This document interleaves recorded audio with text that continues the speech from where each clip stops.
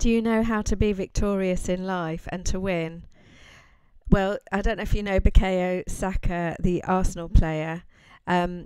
He said a prayer before he took the penalty and he got through to the next level for England. I believe it's because he prayed. He says, I hold on to God's promises. Also, Girmay won the Tour de France stage and then prayed and came through. Your relationship with God through Jesus and praying is so important. Become close to God through Jesus. We have to go to pray to make it today. Let's just pray. Thank you, Jesus, for being with me. Thank you for your Holy Spirit help, Lord. Help me to be like you. Help me to do God's will for my life today and be victorious to run this race of life. Amen.